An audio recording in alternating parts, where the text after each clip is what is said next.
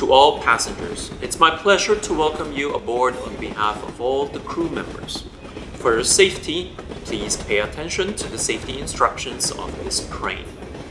Please check and verify the train number and destination on your ticket and be seated accordingly. Your belongings should be stowed safely on the specified racks or the luggage compartment at the far end of the coach.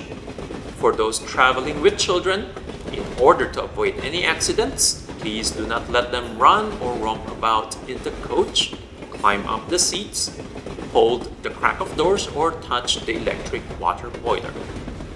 Please do not smoke, eat, drink, chew gum or betel nut in the Taipei metro system. Do not force your way through the doorway when you hear the buzzer indicating the door is closing.